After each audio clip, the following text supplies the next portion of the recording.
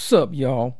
I'm gonna run this story for y'all real quick. Right down the side of this panel right here. I would like to read it to you, but I just don't have time to read it. I read it already. And this guy named Tony up in Seattle a few weeks ago, he got sick of UberEats, Doordash, all these apps playing with their money.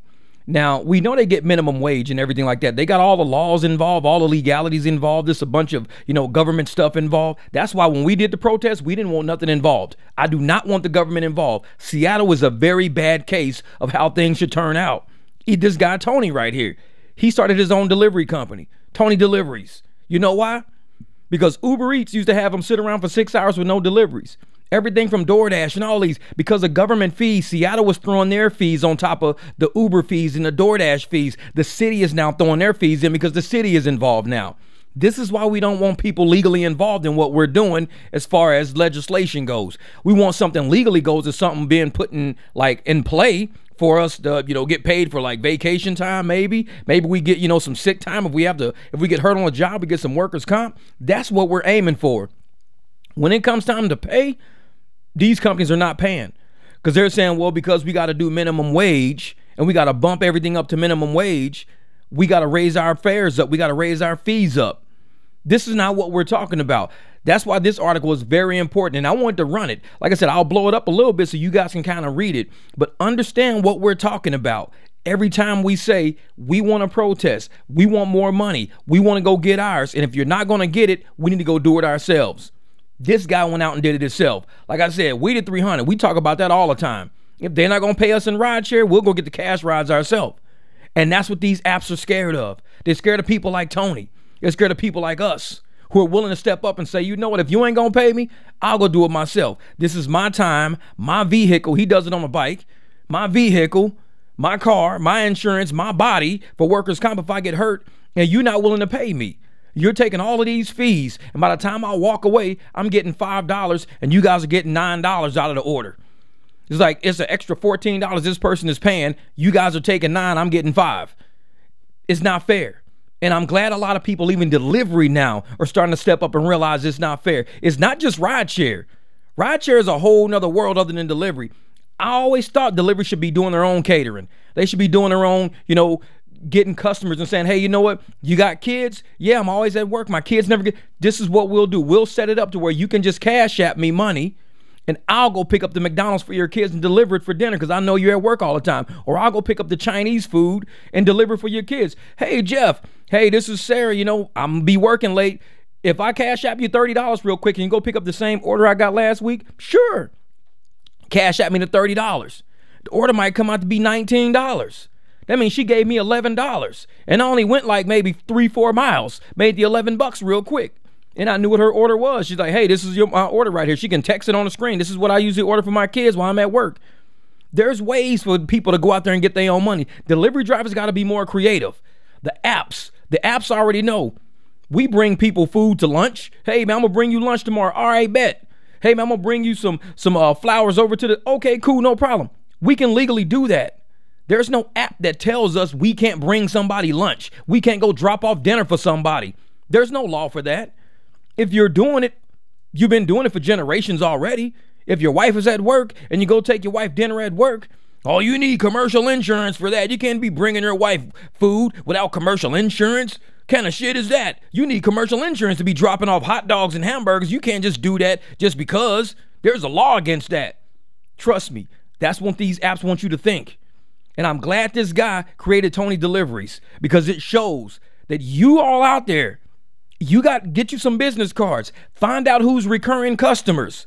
Find out who's always ordering food for their kids. Find out who don't have a car and always orders food to their house and tell them, hey, let's form a relationship. You're paying way too much for this shit because you got to pay me, you got to tip me, you got to pay the apps. I mean, you're probably paying an extra $19 extra on top of everything. When you could just give me $10 extra, save yourself $10. I'll go get the food for you. Cash app me the food, cash app me the money. I'll go down there and pick up the food, ring the doorbell, drop it off, do whatever. I'm in this area all the time anyways. Might say, hey, okay, every day we like to eat dinner around 8 or 9. Is there any way you could just drop off the Wingstop at 8 or 9 every night? Sure. Just cash app me the money like around 7:30 so I can get into the area. When I get into the area, I'll go pick up yours and drop it off. Man, it works. We can do transactions all day long without these apps, and these apps know that shit. That's why we coming for them. They're scared of what we can do. They're scared of the ingenuity of what a strong mind will do. We're not going to sit around pinching pennies getting 85 cents a order, $1.85 a order. I go get a person my card, be like, dude, do you order all the time? Yeah, man, I don't got no card, man. I'm always up here playing video games and shit. I love my Chinese food. I just can't go get it, man. Just tell you what, here's my card. This is the type of deal we gonna set up. Shoot me a text, this and that. You know, I'll shoot you my Cash App, my Venmo. If that's what you want, I'm already in that area. I'll go swing by and pick it up. Just text me about an hour in advance. Let me know that you're gonna be ordering tonight, and you're gonna be sending me a Cash App, you know, for $15 to go get your food. Because this food might only cost $6, $7. So you're gonna get $8. But he's paying the app like $23, $24 just so they could pay you. They could take all the fees and everything else out of it. So he's paying $23 for $6, $7 order. People gonna go broke doing that. That's why we step into the fray. We step in and say, hey, we can help you guys save money. This is how we gonna do it. The guy Tony figured it out.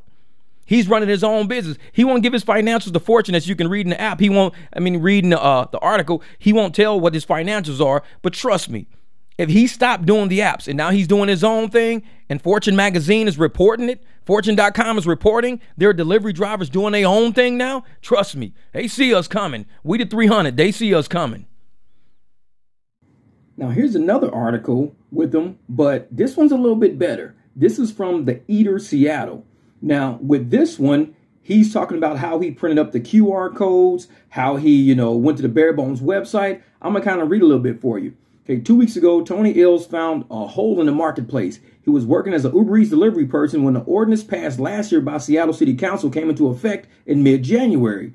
The new rule required app companies to pay workers like Ills a minimum wage based on the miles they travel and the minutes they spend on the job. The app said that this amounts to around $26 an hour, and both UberEats and Doordash responded by adding $5 fees to every order, even when the customer is outside Seattle's city limits, while calling for the law to be repealed.